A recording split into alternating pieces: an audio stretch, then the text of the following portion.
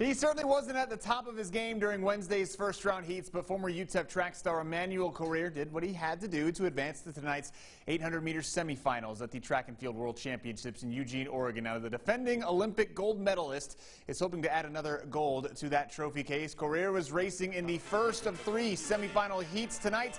The top 2 in each semifinal heat advancing to the finals, with the next 2 fastest times also getting through. Now, Korir ran a very slow 1:49.05 in round 1 to advance to the semifinals. Went out much faster today, but he was in last place at the back of the pack as they began the second of 2 laps. From there, he showed the form that we saw last year at the Olympics. Here he is in the final 100 meters in the outside lane.